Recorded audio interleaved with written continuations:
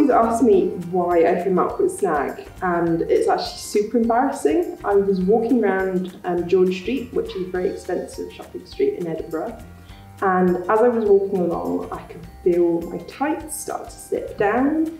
I could feel them slide down, and then like they were mid-thigh, and then they slipped to my knee, and then eventually they slipped under my knee. And at that point, as most women know, there is zero chance that you're going to be able to pull them back up again. They were down, so I had to bend down, take my shoes off, and take my tights off on the middle of George Street. And I was going, oh my God, I hope nobody saw. I bet nobody saw. And then I turned around and about 200 people were watching me doing it.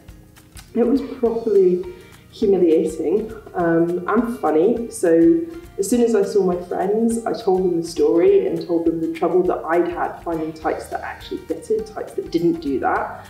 And to my surprise, every single one of my friends had a similar story to share. I thought it was incredibly strange that a group of women of all shapes and sizes, all heights, and none of them could actually find a pair of tights they were happy with, that were comfortable, that fit them well. And that's why I thought something had to be done about it. So from there, I thought we should really test and see whether or not this is true of all women. So we did an amazing survey. We talked to over 2,000 women all across the UK to ask them about their experience with tights, and it came back that 90% of women couldn't find tights that fit. And that absolutely blew my mind. I thought that was crazy and something absolutely had to be done about it, which is why Snag was born.